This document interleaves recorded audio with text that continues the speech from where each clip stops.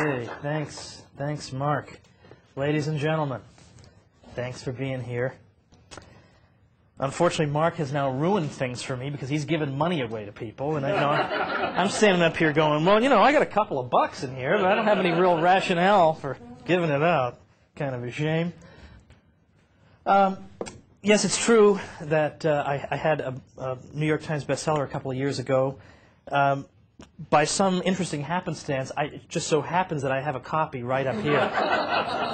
Sort of fell into my hands. So you might have noticed it in the bookstore. It's The Politically Incorrect Guide to American History. And if there's one thing more satisfying than having a New York Times bestseller, it's having a New York Times bestseller that the New York Times hates. You know, so that every week they have to put this thing on the list. It's driving them crazy. So that was particularly satisfying. Does it create free publicity? And it was free publicity because also, in addition to putting on the list, the New York Times specifically on their editorial page denounced me and the book as being very dangerous because I was puncturing a lot of the conventional wisdom. And of course, my sales zoomed after they did that. People thought, well, obviously we have to buy this instantly. So, you know, that was wonderful. So I actually have another American history book coming out in the spring, and I suspect the Times will ignore it altogether. You know, fair enough. You know, why give me free publicity? Well, I'm very glad, particularly that you folks are homeschooling families. I myself, I was telling some of you at lunch, I'm the father of 3 young girls. The oldest is 3. For a while, oh my goodness, even homeschooling families are murmuring, how can you do this? For a while we had 3 under 3. My goodness gracious. Yeah, that's right. And a few of us from the Institute were in New York City for an event a couple of weeks ago talking about monetary policy. And I started off by just telling people that last year, one of the times I saw Hans Hoppe, who's an affiliated senior fellow here at the Institute, I saw him and he was saying to me, well, isn't it interesting? I see you have a new book. Congratulations. And I said, well, not only do we have a new book, we also, you know, even happier, we have a new baby. And he said, oh, congratulations and everything. And because I'd had a number of books come out, you know, one after the other, so I said, it seems like we're doing for every book we're having a baby, every baby we're doing a book. And he said, he's German, he said, well, I don't think you can keep up that pace. But yet I'm not entirely sure. Is he talking about books or babies? Well, in the brief time I have you folks here today, by the way, just force of habit, I'm looking down at notes that aren't even here. I'm used to being in the classroom. There aren't any notes here. It's all up in my head. What I'd like to do is, given that we probably can't cover all of American history, you know, in 45 minutes, let's say, instead, what I'd like to do is sort of, you know, gallop through some highlights or some areas of importance, or in particular areas in which the material is simply not covered in the typical American history classroom and even in college. Not that it's covered badly or you get a lot of lies about it. It's just not covered at all. It's like left out. It's just like you can hear crickets in the background. Nothing, not mentioned. Because oftentimes the worst bias in the coverage of American history does not involve outright falsehoods. Sometimes it does. But mostly it involves the selection of topics. What items are brought up, what items are excluded. And I think by and large, by the way, that's also true for the much trumpeted media bias that we hear a lot about. It's not even necessarily that the media is feeding us lies, although of course naturally they are. But it's also, what are they not feeding us? What are the stories they don't tell? Okay, so I want to tell a few of these types of stories from American history to inoculate you against you know, what you're going to be up against when you head to college. Now, since you're all homeschooling folks, you all know this. You all know that out there, frankly, is a kind of hostile educational establishment that is not altogether reliable in areas like American history.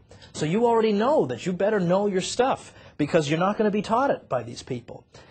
What's even more fun is when you really know your stuff and you go into that college classroom and your professor finds out that you really know your stuff. But be careful about how you do that. You don't want to get an F for no good reason, you know, just antagonizing them. But it's good enough to know in your own heart that this guy is, I don't want to say a bad word, this guy is a falsehood artist, we'll say, and whereas I know the truth. That's very satisfying, and I want to help to move you in that direction. One of the benefits of my book, if I may put it that way, is that it has a bibliography at the end that that refers you to books that I consider to be reliable. There are a zillion books out there. How do you know which ones to read? In fact, 2 years ago, they did a study. They found out that in the year 2004, you know how many books were published? 195,000 books were published in that 1 year. 195,000 brand new books. How could you possibly sift through them all and know which ones are reliable or worthwhile? That's up 70% from just 10 years ago. So books are coming out like mad. How do you sift your way through? So I've got that, and then throughout the text I have these little boxes that say a book you're not supposed to read. That is to say, a book that the establishment would rather that you not read. So it helps to direct you in your research. Well, the first of the several topics I'd like to try to get to takes us back over 200 years. And it takes us back to an incident that, to my knowledge, has never been commemorated by the U.S. government. We get a lot of commemorations, let's say, of a war ending. You know, it's victory over Europe in 1945. People want to commemorate that. Or it's the bombing of Pearl Harbor. People want to remember that because of all those people who died in that attack. But there are some events that are simply never commemorated. And one of them involves something that Thomas Jefferson did in 1798. It's never been commemorated. And my suspicion is because the government is afraid if they commemorate this, they might be giving us some ideas. What was Thomas Jefferson up to in 1798? Well, Jefferson was the vice president, which is not a particularly powerful office, or I suppose it can be. I think Dick Cheney has made it more powerful than it has been. But for Thomas Jefferson, there was really not much to do all day. Well, it so happens that in that year, because the U.S. was sort of and sort of not at war with France. In fact, it was so sort of and sort of not at war with France that the war is known as the quasi-war with France. We can't even really make up our minds. Are we at war with France or not? But it was enough of a war footing that the country was on that President John Adams would be found in public with a sword by his side as an indication of the fact that we are on a kind of a military footing. And the Congress in 1798 passed a series of laws, and one of them, in effect, made it a criminal offense to criticize the U.S. government too harshly. You could actually be thrown in jail or fined for saying unkind words. For example, there was one poor soul who just simply said offhandedly, "I hope the presidential saluting cannon fires a cannonball right into the behind of President John Adams," and that guy was fined $100 because you're not allowed to do that.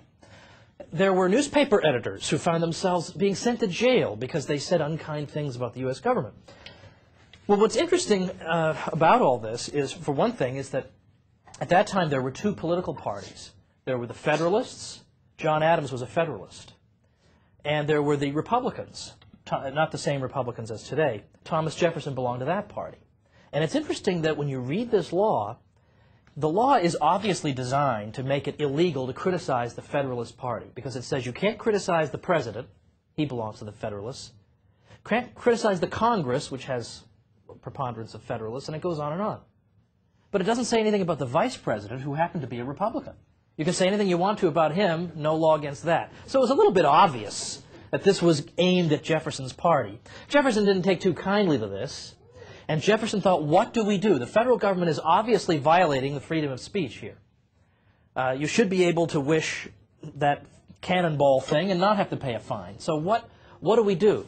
And Jefferson, it's interesting what he did not do. He did not say, well, it was fun having a free society for 10 years, but I guess we may as well give up on it. Or this Constitution worked out okay for a while, but I guess it's going into the can.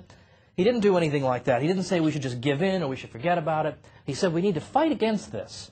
But how do we fight against this? Do we wait 2 years for another presidential election? In 2 years, we might all be in jail. You know, we can't wait 2 years. What do? Do we all sign petitions to the government? Oh, please, please take this terrible law away? That's pathetic. You know, nothing's going to come of that. What other things can we do? So we think of all the different things we could do. And he didn't say, by the way, let's go to the Supreme Court and see what they say. Because, number one, the Supreme Court is full of people who have been appointed by the Federalist Party. So they favor this. So the Supreme Court is not any help to you. Also, Jefferson didn't like this idea that we should go to the Supreme Court and that the Supreme Court is made up of these demigods who are all-knowing and who have their black robes and they go into some closed room and they decide what our Constitution means and then they come out and tell us. He thought that was very dangerous. He didn't want the Supreme Court to have that kind of power. So what did he decide to do instead? Jefferson proposed an extremely radical-sounding solution. Jefferson said that each state of the United States should have the power to be able to decide if it believed the U.S. government had violated the Constitution, had done something that clearly was not allowed under the Constitution. The states should have the right to not only to say that that had happened, but the states should also have the right to say, we are not going to enforce that law. We're not going to enforce your anti-free speech law in this state, in Virginia or in Kentucky. We're not going to enforce it there. That was the proposal that Jefferson developed. And he said, now this may sound crazy. This may sound crazy that every state could have the power to say to the federal government, we're not going to enforce your stinking law. But Jefferson's answer was, well, what better solution do you have? What other solution is there? There really isn't any other solution. If we don't do this, we're just going to encourage the federal government to do more things if we don't act right now. So that was Jefferson's solution. It was called nullification. If the federal government comes up with a rotten law that violates the Constitution, we nullify it in each of the states. Each state gets to decide if it wants to nullify it. Because Jefferson says, look, we got two parties here. We got the federal government and we got the states. And we can't say that the Constitution can be interpreted only by the federal government and not by the states. Because nobody would ever enter into a contract where only the other side gets to interpret what it means. I would not go up to Mark Thornton and say, Mark, I'm going to give you $10 to mow my lawn, but only you get to interpret what that means. Because that may mean that 30 years down the line, he still hasn't mowed my lawn, and he could come up to me and say, well, my understanding was that in 50 years' time I mow your lawn, and you give me the $10 now. And I would probably say, well, that's not the way I interpreted it. But suppose only I could interpret it. Maybe my view would be, Thornton mows my lawn now, and I pay him in 50 years. I mean, what happens when only one side gets to interpret what a contract means? You're going to interpret that contract in a way that benefits you. And Jefferson said the same thing would go for the federal government. If only they get to interpret the Constitution, well, what a surprise. They're going to interpret it to mean the federal government gets to do whatever it wants. If the states can't stand up and resist that, well, we have no right to be surprised when, over time, the federal government gets all the power and the states are destroyed. So Jefferson and James Madison together anonymously drafted a couple of documents, the Virginia and Kentucky resolutions of 1798. Virginia and Kentucky, in their state legislatures, passed these documents that declared that not only do we protest this anti-free speech law, but we also say that the states can resist it. They can say, we absolutely refuse to obey this because it violates the Constitution. And if it violates the Constitution, then it is no law at all. Now, when I started this little discussion, I noted that these documents that basically said the states can resist, these documents have never been commemorated. In 1998, did Bill Clinton say, hey, everybody, let's all get together and commemorate the 200th anniversary of the Virginia and Kentucky resolution? He would have died 1,000 deaths before doing such a thing. Because then people might think, well, gee, can we do that now? Can we do that now? We don't want anybody thinking that. Oh, heavens no, we can't have that come up again. So therefore, this episode is either passed over or barely mentioned or misinterpreted or whatever. But it was an essential idea. In fact, it was so essential that for decades after that, people referred to these ideas as the principles of 98, referring to the year 1798. The idea that the federal government has only a few powers that the states gave to it. And then any other powers rest with the states. And if the states believe the federal government has gone beyond what it's allowed to do, then those states can refuse to obey those laws. That became known as the Principles of 98. And they remained alive for years and years after that.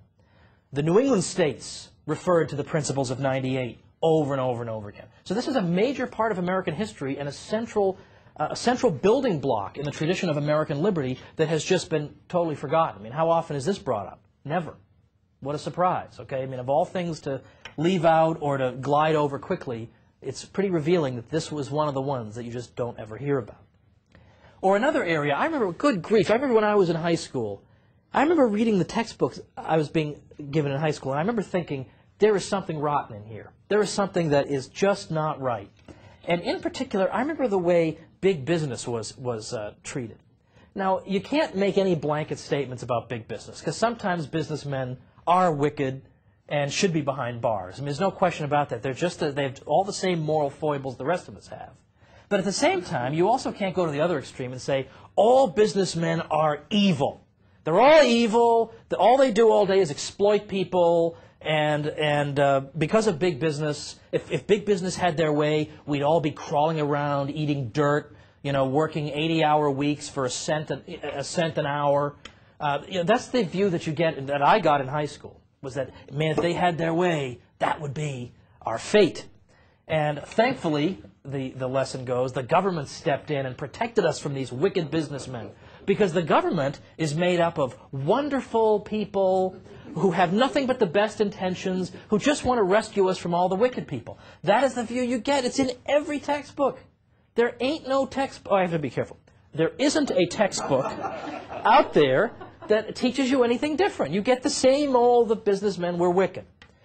Well, what I've tried to suggest in my book and in some of my other work is that, in fact, if it weren't for big business in the 19th century, which is the time when supposedly everybody was being exploited by the businessmen and all that, people would have been living much, much more miserable lives than they actually were living. Because, for instance, if you think of the guy who has been most demonized of all, the guy who they may as well draw horns on his head in the textbook, would be John D. Rockefeller, the great oil giant who was involved in refining oil. Now, it's important to remember, by the way, that oil, you pump it from the ground, and then you refine it, and then you use it.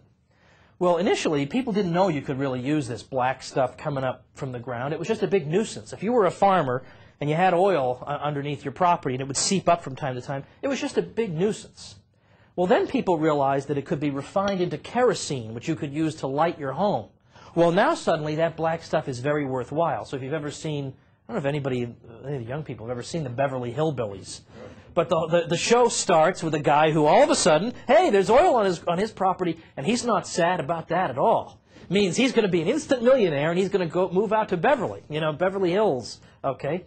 Well, ultimately that's what happens, that people figured out this black stuff that seems like it's just annoying has a very important use, and in the mid-19th century it was discovered you can actually pump it up from the ground. You don't have to wait for it to just bubble to the surface and then try to scoop it up. You can pump it from the ground.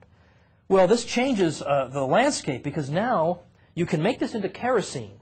And instead of having to light your home using whale oil as an illuminant, you can use kerosene. Whale oil costs like $500 zillion an ounce. That's an approximation. It's not an exact statistic. But it's extremely expensive. Most people can't afford whale oil. Whales aren't that happy that people are using whale oil either. But if you don't have to use whale oil anymore because you got cheap black stuff coming out of the ground, that's an advance. And so John D. Rockefeller got involved in the refining of oil. You take the crude oil from the ground, you refine it, and make it into kerosene. Well, the interesting thing about Rockefeller is sort of twofold. First, when Rockefeller first got started in this, kerosene was $1 a gallon. By the time Rockefeller was done, it was 10 cents a gallon. Now imagine something, in our day, nothing really other than computers seems to go down in price. Imagine something going down by that many percentage points in price, and something that's so essential. You don't have to go to bed early anymore because you can't afford the whale oil to light your home. You can actually stay up late at night. Great, wonderful. I'm sure parents are thrilled at that. My kids can stay up even later than before. Great. But that is an advance in people's lives. Okay, they have a much higher standard of living as a result of this. They can get these things for much cheaper. Secondly is that Rockefeller was a stickler for efficiency. He hated wasting things or throwing things away. Okay? Now, I know we all know people who just don't throw anything away, and that's not very efficient at all. Things pile up, old magazines or whatever. But what I mean is that when Rockefeller would refine the crude oil, he had all this guck left over. Here's his kerosene, here's the guck. And he says, I got like piles of guck over here. I mean, I'm just throwing it away. Isn't there anything I can do with guck? That's his first instinct is, I got the guck, I don't want to just throw it away, there's got to be some use, somebody maybe needs some guck. Well, then he is able to develop 300 separate products out of guck that comes from crude oil. Now that's amazing, all right? I mean, this is not some guy to be despised and hated and draw horns on his head. I mean, we should reward that guy. I mean, yeah, he became rich. Well, he should. If he can figure out 300 things to do with guck, I'll give him a couple of bucks too. So this is an important advance. But instead, what do you read in the textbooks? Oh, he's vicious and terrible. But what you don't hear about is, well, did oil get cheaper? Or did it get more expensive? It got much cheaper. Now, it's true that the Rockefeller Foundation has done a lot of rotten things. That's a separate matter. The point is that as an entrepreneur, Rockefeller did great work for the average person. Or then you have Andrew Carnegie. He was involved in steel production. Every other thing in a modern economy is either made out of steel or requires steel in order to make it. So if you can cut the price of steel, you can make everything in the whole economy cheaper. You can make everybody better off. The government can make you better off by robbing your neighbor and giving you the money. But that doesn't make your neighbor better off. But if I can make everything you and your neighbor buy cheaper, that helps everybody.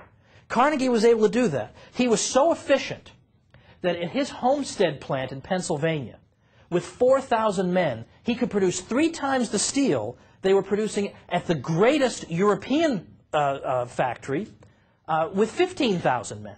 I mean, he's super efficient, such that thanks largely to Carnegie's efforts, the price of steel rails over the course of about a quarter century declined about 90%. Again, almost like the reduction in the price of kerosene. An amazing advance. So that means not only is steel cheaper, but now everything that requires steel is cheaper. Now, do we see in the textbooks people saying, wow, that's wonderful that Carnegie did this? No, Carnegie's terrible and greedy and wicked and evil. Well, okay, maybe you feel that way, but that's not a very useful historical statement. I mean, what did the guy do? Why don't you tell me that? You don't typically get that in the books. Here's what you do get, okay? Typically you get this.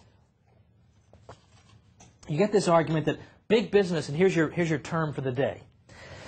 Big business, we are told, engages in something called predatory pricing. Ooh, what does that mean?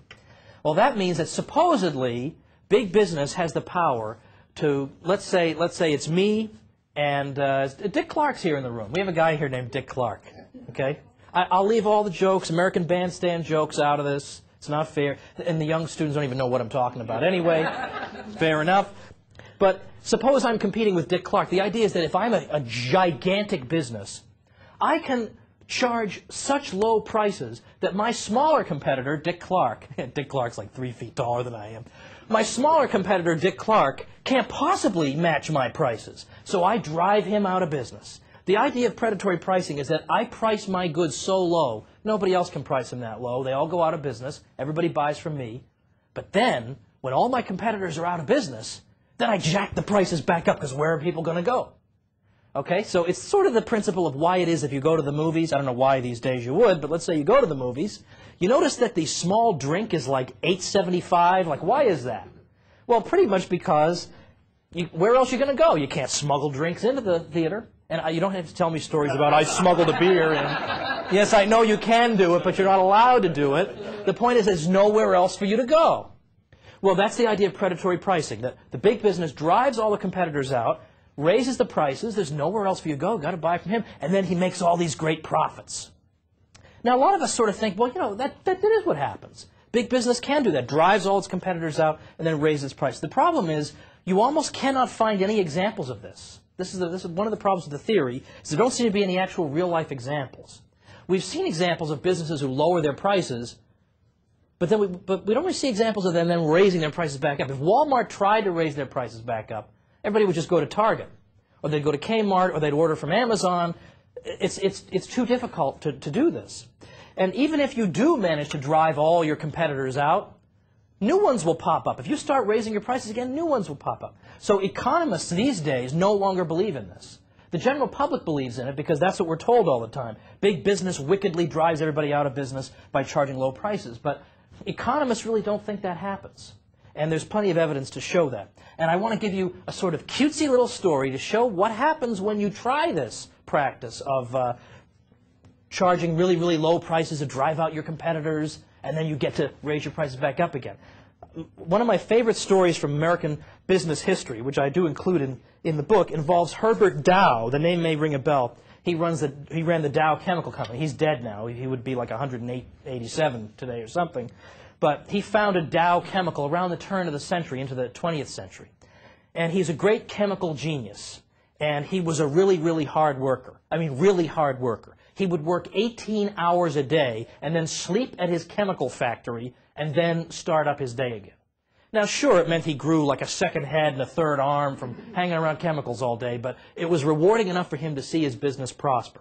Now, what's the deal with this Herbert Dow? He develops a particularly cheap way of producing a chemical none of us use or have heard of called bromine.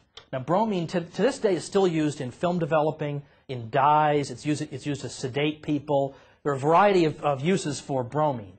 But he could sell it really cheaply. So he's selling bromine in the U.S. and, you know, as you can guess, if you sell bromine in the U.S. after a while, you get a little bored with it. Where else can I sell bromine? So he thinks, how about Europe? I'll sell chemicals in Europe. No problem, right? Except if you try to sell chemicals in Europe, there's a group of German chemical sellers who don't want anybody else selling in Europe. So when Herbert Dow shows up in Europe and says, hey, got cheap bromine for everybody, this cartel of German producers knocks on his door and says, oh, no, you do not. You don't sell anything in Europe. We're the German cartel. We sell the chemicals in Europe. You're not going to sell anything. And he said, well, you know, there's no law against it. I'm going to sell my chemicals here. And so the Germans got really upset. Who does this American upstart think he is? Well, they were selling bromine for 49 cents a pound. Herbert Dow's selling it for 36 cents. So, of course, everybody's buying from him and nobody's buying from this German cartel. They're going crazy. What are we going to do to this guy? So they think, we'll destroy him.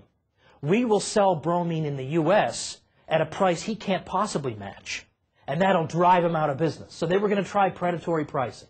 So the German cartel starts selling bromine right in Herbert Dow's backyard in the U.S. for 27 cents a pound. 27 cents a pound. So what's Herbert Dow going to do? He can't possibly match that price. Well, he's clever. He's one of the cleverest businessmen you've ever seen. Because what he does is he has his purchasing agent go buy up tons and tons of this bromine at 27 cents a pound in the U.S., and then he goes to Europe and sells it, again, at lower than 49. And so the Germans don't know what's going on, but they're saying, man, there's a huge demand in the U.S. for bromine, much bigger than we thought. How can we possibly keep up with this? So he's still going just fine. He's just buying it up at their price. So as time goes on, they lower it to 15 cents. We'll drive this guy out of business. We'll sell it at 15 cents a pound in the U.S. So he just keeps buying it up at their price and selling it in Europe. And the thing is that they're making losses. When they're selling bromine at 15 cents a pound, these Germans, they're making losses. They want to make up those losses selling at 49 cents a pound in Europe, but he won't let them. He keeps buying it up and selling it cheaply in Europe. So finally they reduce it to 10.5 cents a pound. I mean, this is going to kill them. And finally, 1908, he gets another knock on his door. Not nearly as brusque as that first knock. And so finally, they say to him, well, how about this? How about we sell bromine in Germany, you sell in the United States, but the rest of Europe is open to free competition. What do you say to that? And he said, okay. And so by just sticking to his guns, Herbert Dow totally defeated this predatory pricing attempt and became quite wealthy in the process. Did very well and established, in effect, a free market in chemicals for the future. So I think that's kind of an interesting story, but where's Herbert Dow in the curriculum? You know, why is he not mentioned? He's a great man, Herbert Dow. We should be proud of him as Americans. All right, let me just pause here for a second. I mean, I get so worked up when I'm talking about bromine. It's unbelievable. Oh, gosh, okay. There we go. Well, finally, what I think I'll do is do one more little topic, and then if you have any questions, you can ask them. Or otherwise, if you just want to wander around, that's fine. Or, you know, you may find later on that, you know, you may find you have some shopping you'd like to do. No, that's just a joke. Just a joke, people. That's just a joke. Okay, but remember, I do have 3 small children who need... No, stop that. Well, the last thing I want to say something about is the Great Depression. Now, some of you will be able to talk to people in your own families who lived through the Great Depression, who lived through the 1930s, when the economy just absolutely tanked, when millions of people were out of work. They did some study that said that if you took all the people who were out of work at the height of the Depression and you lined them up from New York to Los Angeles and back, and you'd still have like a couple 100,000 not in the line. I mean, I don't know how you'd have the time to calculate something like that, but the point is, like, a huge number of people had no job whatsoever. And prospects were very bad. Businesses were doing badly. Profits were negative. Investment was negative. That seems odd. How could you invest a negative amount of money? Hello, I'd like to invest negative $20. What that means is that equipment was wearing out faster than it could be replaced in the 30s. So absolute disaster. And so you hear horror stories. I mean, I've heard them. People eating ketchup sandwiches. People would come over to my grandparents' house. They'd have like a head of lettuce and a tomato, and they got to divide it up. This is not a pleasant time to live. Now, when you read about this in the textbooks, what you get is this. Well, the evil free market caused the Depression, and then everybody suffered. Well, that issue I'm leaving aside, because that's a complicated issue involving the business cycle. But suffice it to say, that's not the case. The free market did not cause the Depression. The Federal Reserve System caused the Depression, as Rothbard showed in his book, America's Great Depression. What I want to look at is not what caused the Depression, but why did it go on for so long, like year after year after year? I mean, everybody in this room has lived through some sort of difficult times, but, then you see a little bit of a recovery and things sort of go on. But you don't see year after year after year after year of just no expansion, no growth, unemployment 25% or more. You don't see this. So what was going on in the 30s? What made it go on for so long? And what is so odd to me is that you pick up, I remember any textbook that I read in high school or any one you pick up now, they will all say that thanks to the U.S. government, we got out of the Depression. Well, let's see. During the entire 1930s, the average rate of unemployment was 18%. Now today, if you have 5 or 6% unemployment, people are saying, well, this is terrible, it's a disaster. Well, maybe 6%, let's say, would be really, really bad. 7 would be catastrophic. 18% on average during the 30s. And I'm being told that the government got us out of the Depression. Well, they took their time about it, if that's what you're telling me, that they got us out of the Depression. Let me just give you one example of the type of policy that was introduced in the Depression. This is by people with brains, people with a beating heart and a pulse, devised this policy. It was decided during the Depression that the farmers were doing badly. Well, that's true, because the farmers are human beings, and all human beings were doing badly. So, of course, the farmers being one subset were doing badly. So we want to help the farmers. So what are we going to do to help the farmers? We're going to try to reduce the tax burden on them? What are we going to do? No, here's what we're going to do. Suppose you're a farmer. Let's say suppose you produce cotton. Let's say you produce cotton. And let's say all the cotton in the United States was destroyed except your cotton. Well, you would make a killing on that cotton, needless to say. You could sell it for $1 zillion. Well, in effect, what the U.S. government decided to do in 1933 was we want the farmers to do better, and we want them to be able to charge more for their stuff, so they'll be richer. So we're going to destroy some cotton. We're going to destroy 10 million acres of cotton. The government is going to destroy 10 million acres of cotton, just plow it under and destroy it, so that the remaining cotton will be more expensive and the farmers will get more for it. They can charge more. Or pork prices. Pork prices are pretty low right now. That's not good for farmers who are raising pigs. So let's kill 6 million pigs. Then there'll be fewer pigs, less pork. The pork will be more expensive and the farmers will do better. Now that's, you don't need to have any economic education to see that that's really a bad thing, to destroy 10 million acres of cotton or 6 million pigs. In the 1930s, people are eating ketchup sandwiches. Remember that? They're eating a head of lettuce and they're passing it around. Okay, they're eating a head of lettuce for dinner. And you're going to make pork more expensive by killing 6 million pigs. That might offend some people. But instead, we've got to make the farmers richer. Well, you might make the farmers slightly richer, but you know what you're not going to make richer? Everybody who eats. Everybody who eats will be made worse off because the supply is less. Or anybody who wears clothing is going to be pretty much at a disadvantage when 10 million acres of cotton are completely destroyed. But that was the genius program that was developed in 1933. We're just going to start destroying things. And that'll make the farmers wealthier. As I show in my book, it didn't even make the farmers wealthier for other reasons. But it made everybody else poor. It just destroyed things. Could you possibly imagine somebody saying, I have a way to make you richer. Everything that's in your bedroom, I'm going to destroy it. I mean, we would never say, well, that's a great idea. I think that's what we should do. Let's just start destroying things. Why would you do that? Well, eventually, the federal government decided that this is not very good public relations. It looks kind of bad when we're slaughtering all these pigs. I mean, some people find that a little bit well, kind of spooky, actually, that you're going to slaughter 6 million pigs. So what they would do is, after the 1933, the federal government had this policy where what we'll do is we'll just pay the farmers not to grow the stuff in the first place, so we don't have to go to the trouble of destroying it. So the new policy became, we'll pay the farmers not to produce. So we'll pay you to sit there like a bum, pretty much, okay? We'll pay you to sit there, or we'll pay you to produce only 1/3 of what you can produce. And that way we'll have less stuff, and it'll be more expensive, and that'll be good for the farmers. Yes, good for the farmers, but not good for anybody who buys those things. And also, suppose you're a farm worker. What you do for a living is you work on a farm. And now the federal government says, we're not going to farm nearly as much. We're going to cut out 2/3 of the farming, let's say, or half, or whatever. What is there for you to do anymore? Not much. So it turns out that 2 million farm workers were thrown out of work by this, because what is there for them to do if people are cutting back on farming? So it's a complete disaster, but yet something like this program continues in existence to this day.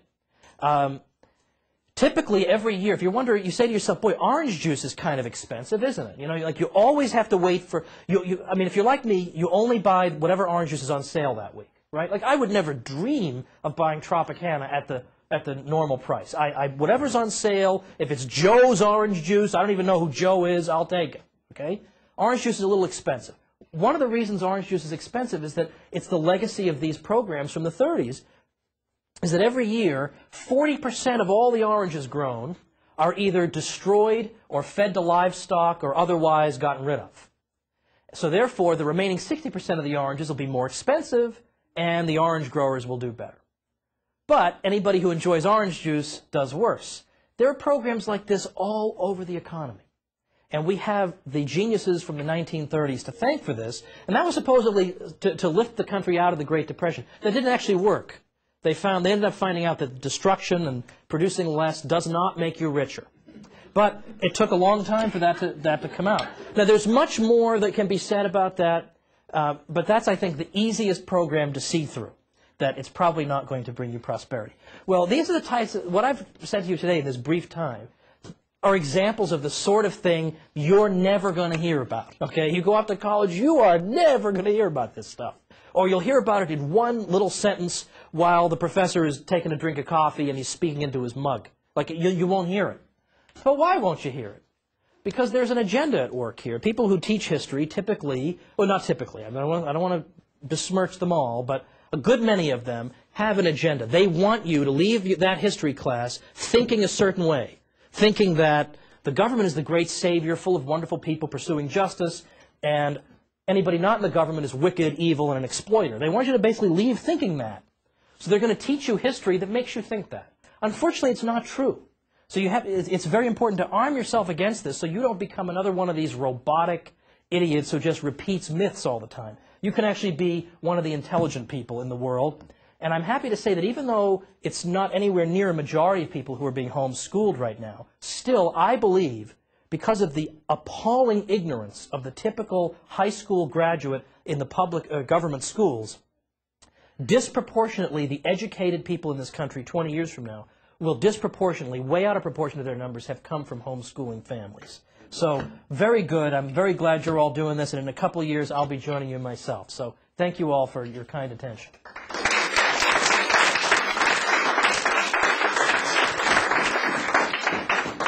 So, shall I invite some questions, or yes? Aren't you a stand-up comedian? Oh, thanks.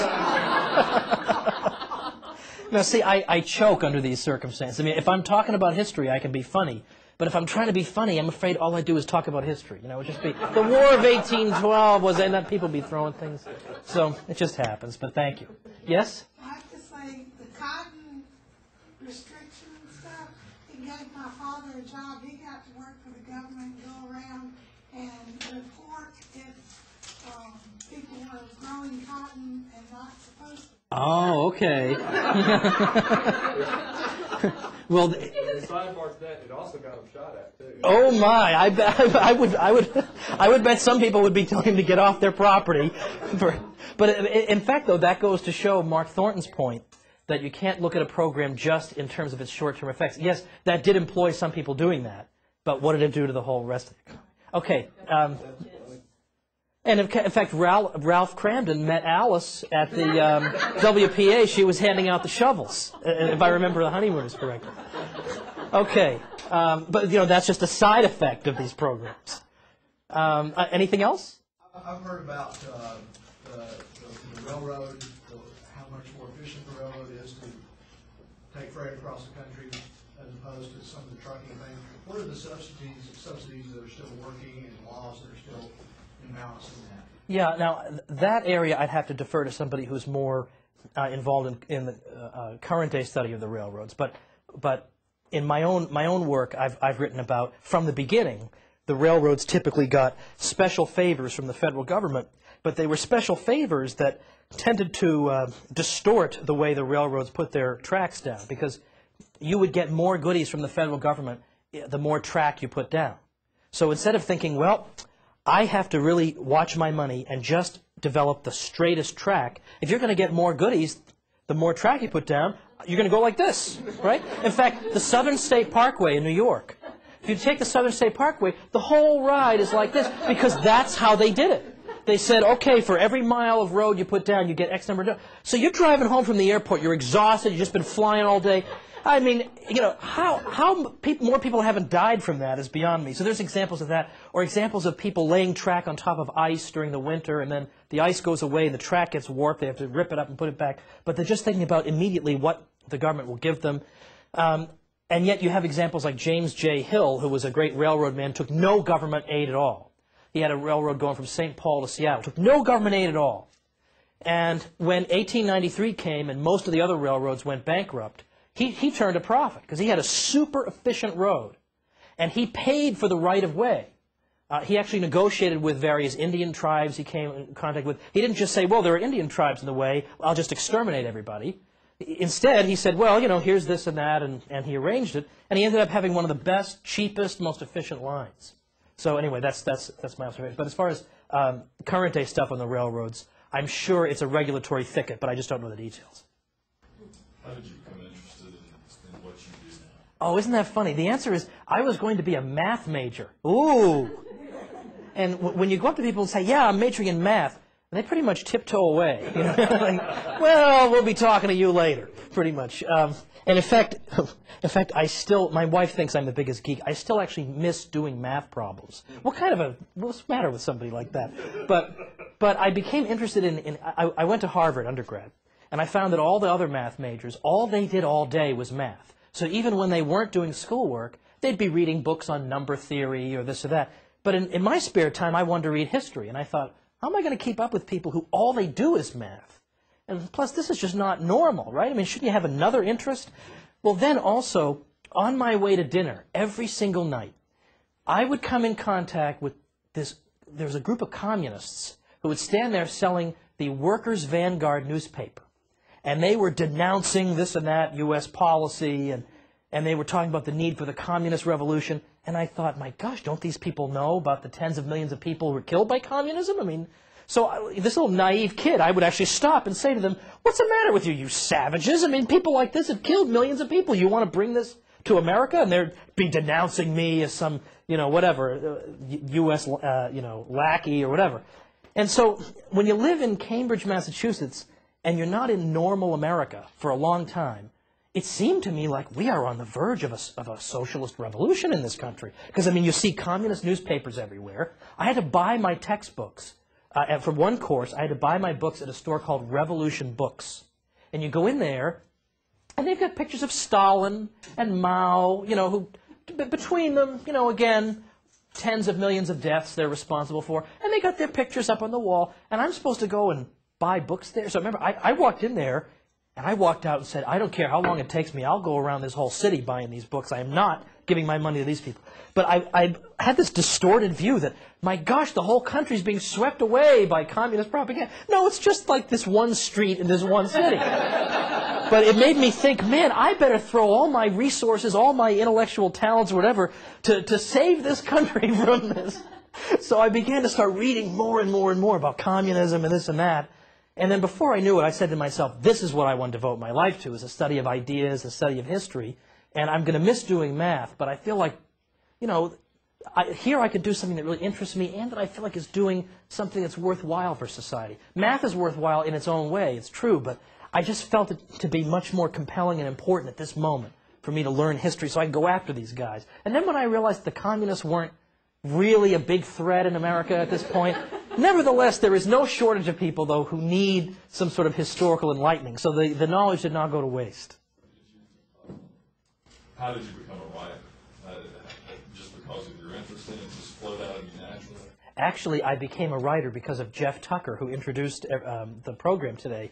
Because I remember one day I was telling him that, yeah, I met Jeff in 1993. I came to the Institute's program, their summer program. They have a week-long program at Mises University. Greatest thing I ever did academically. Well, an incredible experience. And I got to know Jeff Tucker, and I emailed him one day, and I said, hey, I don't know why I was telling him this. I made $15 today participating in a psychology experiment in the Harvard Psychology Department.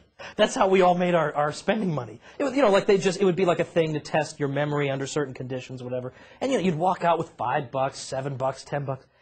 And Jeff was saying, well, I can't believe you're wasting an hour or 2 hours or whatever making this money when you could spend a few hours writing an article and make $150 or something. I thought, me write an article? And then like a whole new world opened up, like just a whole new world. And so from that point on, and then the more you write, the more easily it comes and that sort of thing. So it was just him telling me, stating the obvious, why don't you start writing? And I thought, okay. And then before you know it, and by the way, the best advice in terms of becoming a good writer is to read people who know how to write. Read good writing. And then when you write your sentence, then you sit back and say, like let's suppose you're reading H.L. Mencken, who's a great writer. Then you go and write your own essay on whatever topic, and then you step back and say, Mencken would rather die than write this terrible sentence, and then you whatever, until you don't have to write exactly the way he did, but it makes you be much more self-critical. You think, my gosh, the elegant, beautiful sentences that so-and-so writes, my stuff doesn't match up to that, but at least it gives you something to shoot for. I found that most of the students I had, not most, almost every single one, were extremely bad writers. Not just that the prose didn't flow very well, or they chose the wrong word all the time, or it was awkward, but they couldn't organize their thoughts. I feel like the homeschool people, there's much more emphasis on this, but organizing your thoughts, thinking rationally, developing what is it that you want to say, and then learning how to support what you want to say, and then drawing a sensible conclusion. This is like I may as well be speaking Chinese in my college classes when I'm asking them to do this. Do you have a publicist, or did you did you do it yourself, or how did you get to the new work? Oh, well, yeah, that's a good question. I mean, I've written 5 books, and the first couple were, I don't even remember the order they came out in. Yeah, one of them was Columbia University Press, and that was because I wrote my PhD dissertation at Columbia, and then I expanded it, and they really liked it, and so it became a book, and it was wonderful. But those are going to be small selling books, because it's really a very specialized kind of study. But then this just fell into my lap. Regnery Publishing, which has been around since 1947, publishing conservative libertarian books, they called up and said, we want to write a book. We want somebody to write a book with this title, The Politically Incorrect Guide to American History. Are you interested in doing it? And I thought about it, and I said yes. And I almost said no. What a stupid decision that would have been. This has opened so many doors for me. I mean, it would have been like those record producers who told the Beatles, well, groups with guitars are on their way out, so we're not going to sign you, and then they go on and make $1 zillion. Well, it was this sort of thing. I almost didn't, because I thought, when would I find the time? Well, I found the time. So they came up with the idea, and Regnery has got a tremendous marketing arm behind them. So they can get out there and publicize your book. They can get you on TV, on the radio. They can line up speaking engagements. Well, I usually did that. But the point is that there are a lot of opportunities that came from the fact that this is a big publisher. Because, again, how do you get your book to stand out from 194,999 other ones? Very, very difficult. So thankfully, next spring, my book is coming out from Crown Forum, which is a division of Random House. And they've got huge resources, and so we're hopeful that we'll be able to get the word out about that one. But that's basically the key, is having a publisher behind you who is committed to the project. And another thing is that Regnery only puts out about 15 books a year. So they're very careful about what they choose, and then they throw themselves behind each one. Now, I have friends who have published for Doubleday and other major publishers, but Doubleday will put out 3,000 books in a year, and they'll pick which ones they really want to push. So meanwhile, you're out there all on your own. How are you going to get publicity for your book? Whereas Regnery will really get right out there with you, and that's been a good thing for me. Do they book your engagements? You said you did a lot of that yourself. They would book media appearances, but then in terms of speaking things, people normally would email me, or I have a website, and people would contact me through there. How's the word liberal gone through the transformation it's gone through in the last 100 years? Yeah. The word liberal, as some of you may know, used to refer to the tradition of classical liberalism, to which this institute is committed, that believed in individual rights and private property, and typically believed in the gold standard, and all these things that we like. And then all of a sudden now today, liberalism means, Hillary Clinton or Charles Rangel, who was from Harlem, was where Columbia was. That was my representative in the House. Yikes. Like, how did this happen? How did we degenerate to this point? And it's not an easy question to answer, but part of the answer goes like this. Some of the people who used to be classical liberals believed that if you take away all these government advantages for big business and whatever, take away all the government privilege, that will help the poorest, which it did. But there were some who thought that it would lift the status of the poor really, really high, that the only thing preventing total equality in the country was that the government was favoring the wealthy and powerful. We take that favor away, we have the government be totally neutral, everybody will be equal.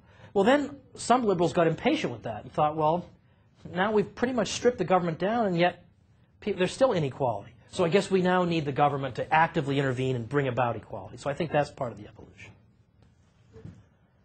Okay, anything else? Well, it's been a real pleasure. I was very glad to meet you all, and I hope you enjoyed it today. Thank you very much.